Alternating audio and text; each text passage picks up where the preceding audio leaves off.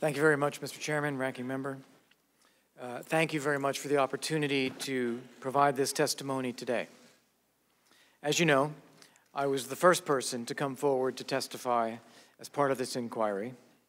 I did so voluntarily, and likewise voluntarily provided relevant documentation in my possession in order to be as cooperative, clear, and complete as possible. I am here today voluntarily, and I remain committed to cooperating fully and truthfully with this committee. All I can do is provide the facts as I understood them at the time. I did this on October 3rd in private, and I will do so again today. Like many others who have testified in this inquiry, I'm a career foreign policy professional. I began my career as an intelligence analyst for Northern Europe for the Central Intelligence Agency in 1986, before joining the State Department in 1988. I served in diplomatic postings primarily focused on European political and security issues for over 20 years under Presidents Ronald Reagan, George H.W. Bush, Bill Clinton, George W. Bush, and Barack Obama. My last three positions before leaving the Senior Foreign Service in 2009 were as Director for NATO and West European Affairs at the National Security Council, Principal Deputy Assistant Secretary of State for European Affairs at the State Department, and finally, as U.S. Ambassador to NATO. In the spring of 2017, then Secretary of State Tillerson asked if I would come back to government service as U.S. Special Representative for Ukraine negotiations. I did this on a part-time, voluntary basis with no salary paid by the U.S. taxpayer, simply because I believed it was important to serve our country in this way. I believed I could steer U.S. policy in the right direction. For over 2 years, as U.S. Special Representative for Ukraine negotiations, my singular focus was advancing the foreign policy and national security interests of the United States. In particular, that meant pushing back on Russian aggression and supporting the development of a strong, resilient, democratic, and prosperous Ukraine, one that overcomes a legacy of corruption and becomes integrated into a wider transatlantic community. This is critically important for U.S. national security. If we can stop and reverse Russian aggression in Ukraine, we can prevent it elsewhere. If Ukraine, the cradle of Slavic civilization predating Moscow, succeeds as a freedom-loving, prosperous, and secure democracy, it gives us enormous hope that Russia may one day change, providing a better life for Russian people and overcoming its current plague of authoritarianism, corruption, aggression toward neighbors, and threats to NATO and the United States. The stakes for the United States in a successful Ukraine could not be higher. At no time was I aware of or knowingly took part in an effort to urge Ukraine to investigate former Vice President Biden. As you know from the extensive real-time documentation I have provided, Vice President Biden was not a topic of our discussions. I was not on the July 25th phone call between President Trump and President Zelensky. I was not made aware of any reference to Vice President Biden or his son by President Trump until the transcript of that call was released on September 25th, 2019. From July 7, 2017 until September 27th, 2019, I was the lead U.S. diplomat dealing with Russia's war on Ukraine. My role was not some irregular channel, but the official channel.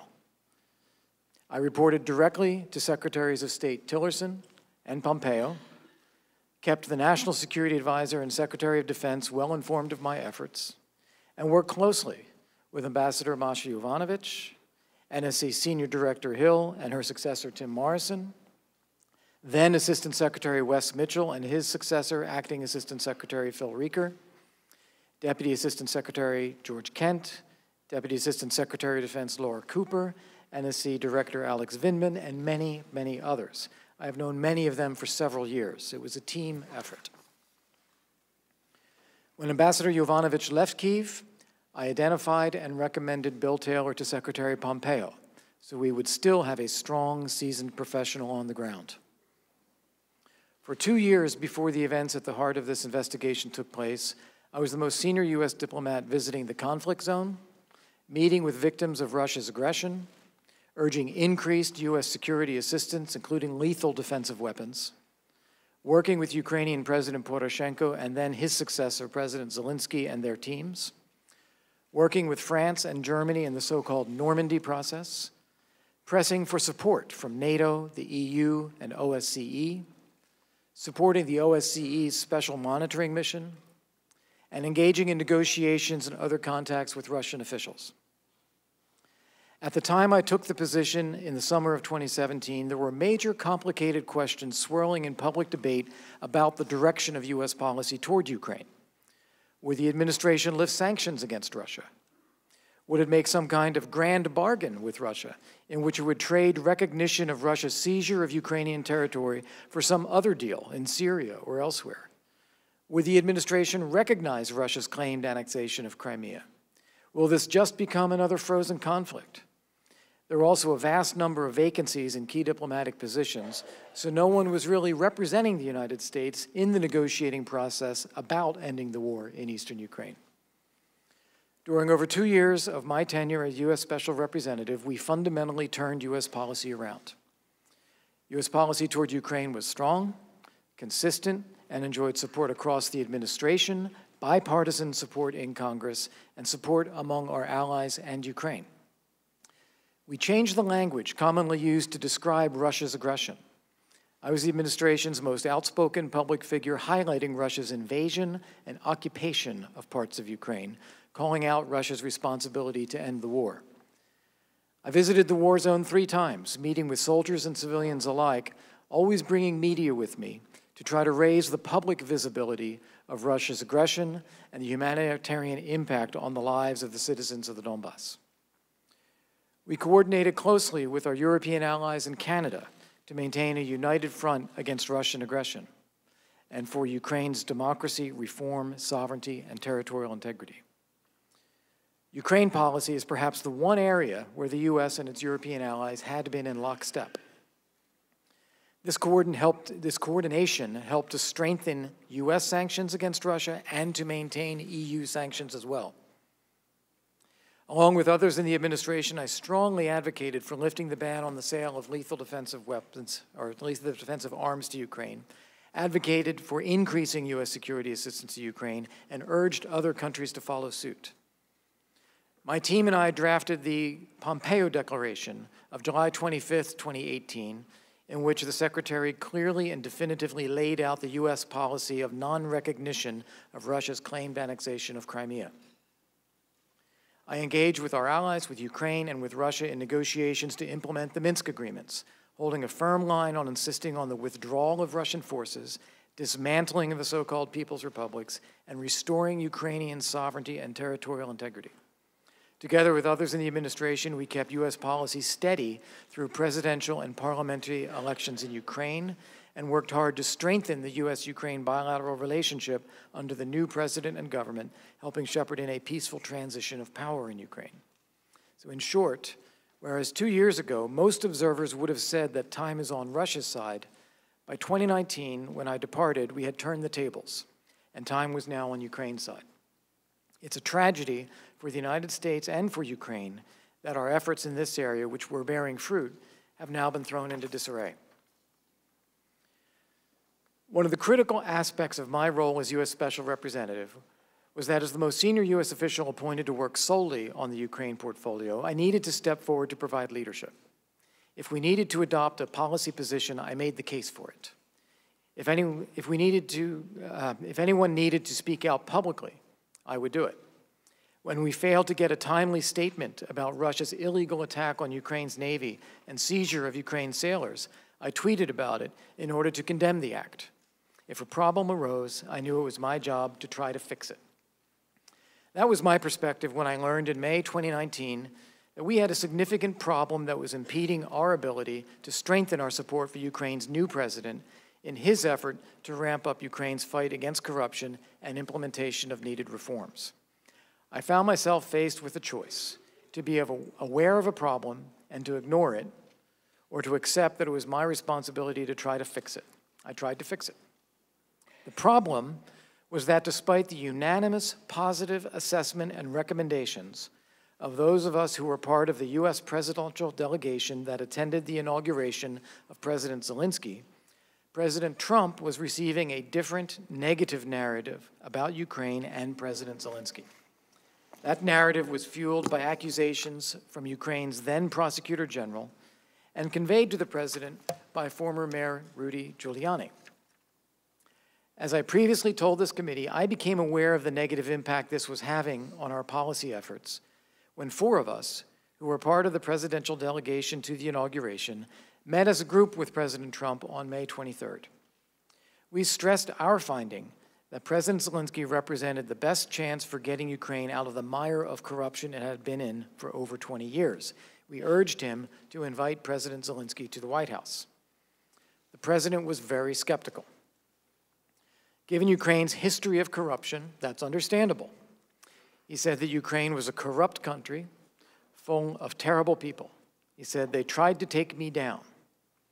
In the course of that conversation, he referenced conversations with Mayor Giuliani. It was clear to me that despite the positive news and recommendations being conveyed by this official delegation about the new president, President Trump had a deeply rooted negative view on Ukraine rooted in the past.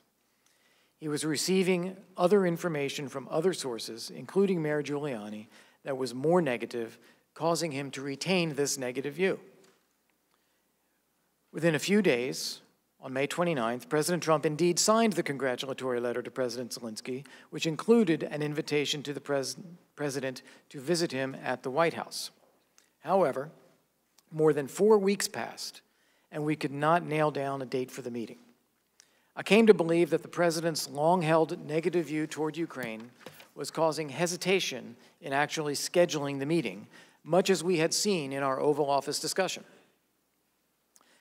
After weeks of reassuring the Ukrainians that it was just a scheduling issue, I decided to tell President Zelensky that we had a problem with the information reaching President Trump from Mayor Giuliani.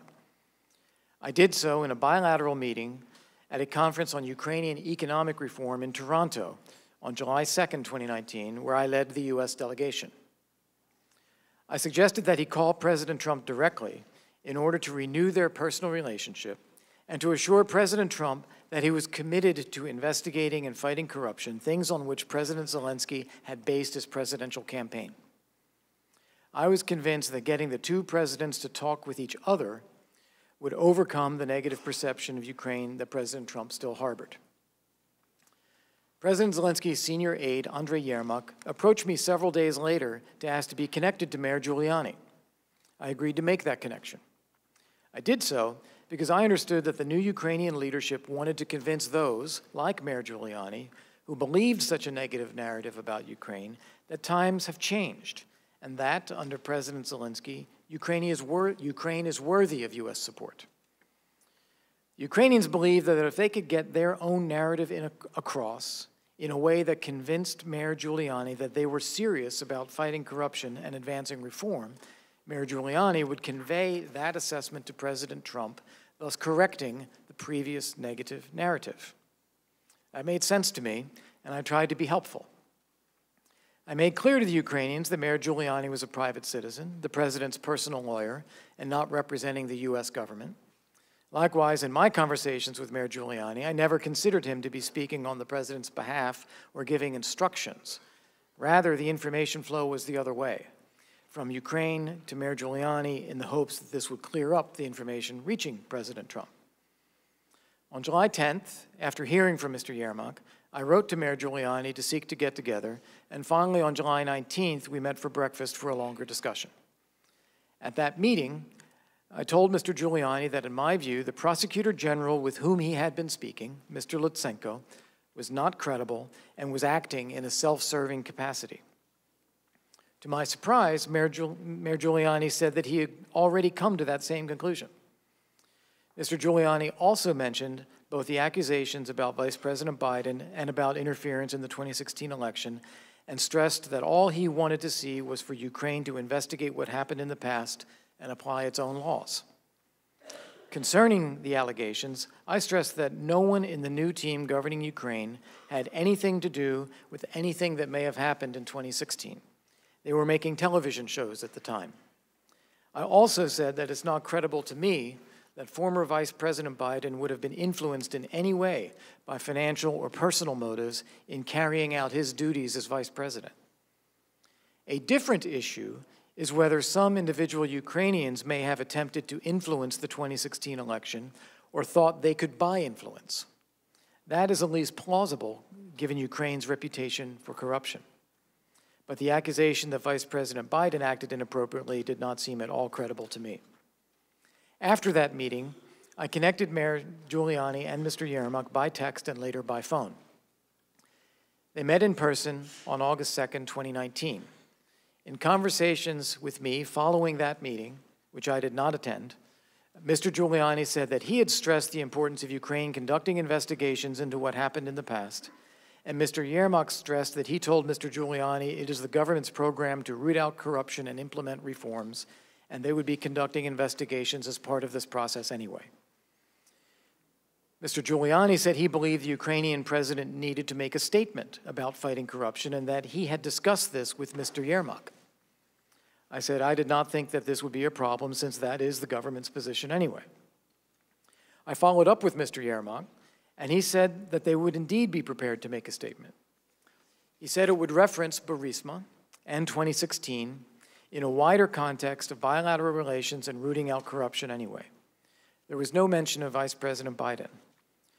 Rather, in referencing Burisma and 2016 election interference, it was clear to me that he, Mr. Yermak, was only talking about whether any Ukrainians had acted inappropriately.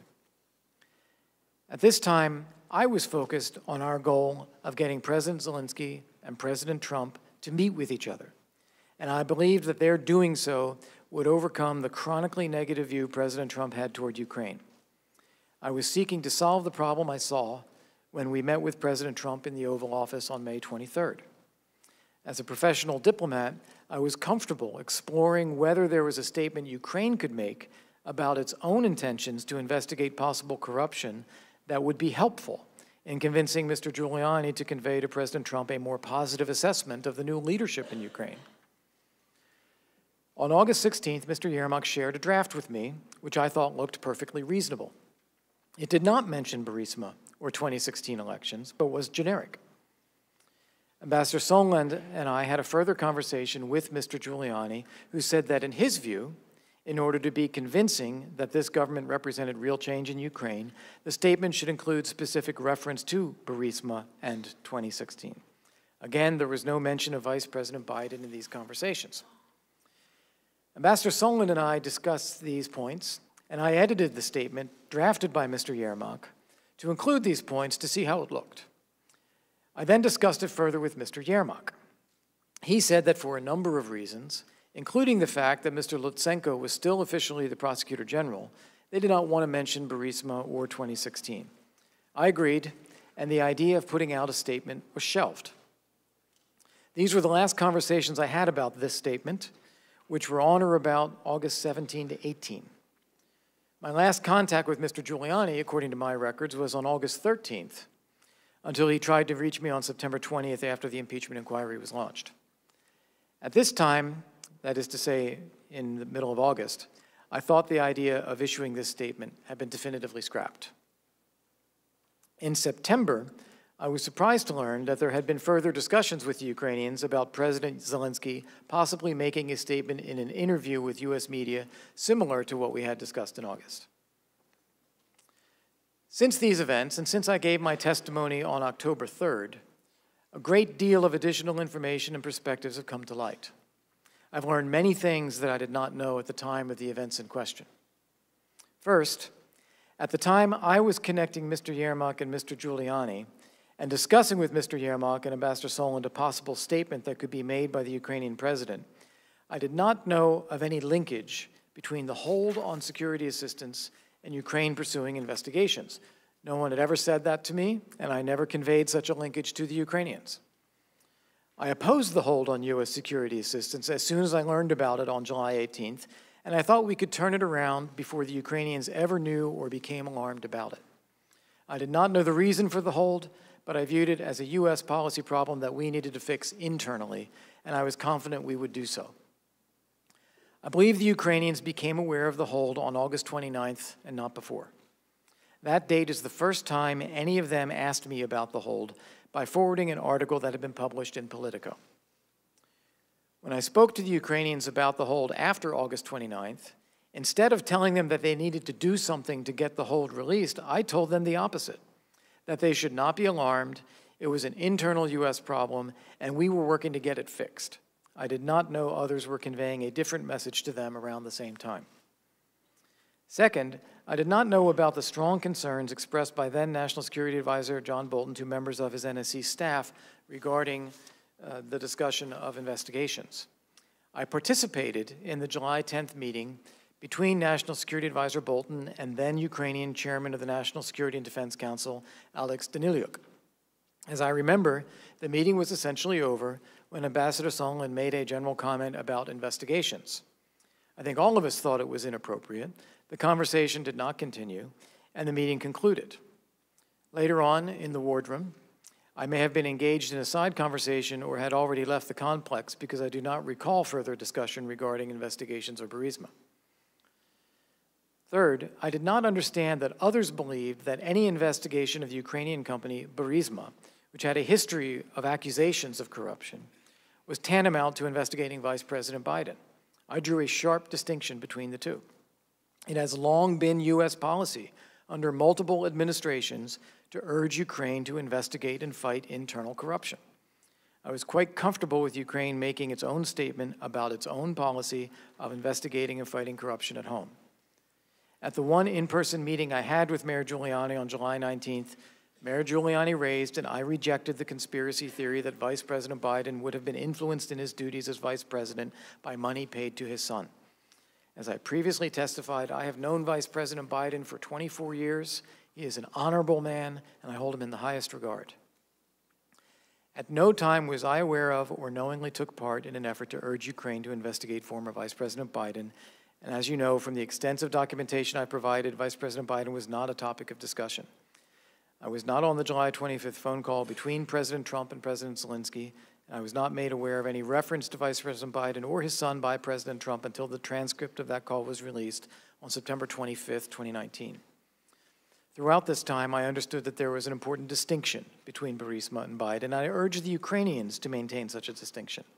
I did not know that President Trump or others had raised Vice President Biden with the Ukrainians, or had conflated the investigation of possible Ukrainian corruption with investigation of the former Vice President. In retrospect, for the Ukrainians, it would clearly have been confusing.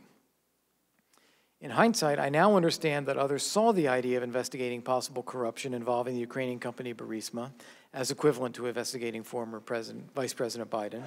I saw them as very different, the former being appropriate and unremarkable, the latter being unacceptable. In retrospect, I should have seen that connection differently, and had I done so, I would have raised my own objections. Fourth, much has been made of the term three amigos in reference to Secretary Perry, Ambassador Sondland, and myself. I've never used that term and frankly cringe when I hear it because for me, the three amigos will always refer to Senator McCain, Senator Lieberman, and Senator Graham in reference to their work to support the surge in Iraq. Moreover, I was never aware of any designation by President Trump or anyone else putting Ambassador Sondland or the three of us as a group in charge of Ukraine policy. Rather, as I understood it, each of us, in our own respective official capacities, continued to work together after our attendance at President Zelensky's inauguration to push for greater U.S. support for Ukraine. Leading the diplomacy around Ukraine negotiations had long been my official responsibility, but I welcomed the added support and influence of a cabinet member and our EU ambassador. Fifth, I was not aware that Ambassador Sondland spoke with President Trump on July 26th, while Ambassador Taylor and I were visiting the conflict zone. Mr. Chairman, members of the committee, allow me to thank you again for the opportunity to provide this testimony. I believe that U.S. foreign policy and national security interests in Ukraine are of critical importance, and I would be pleased to answer your questions.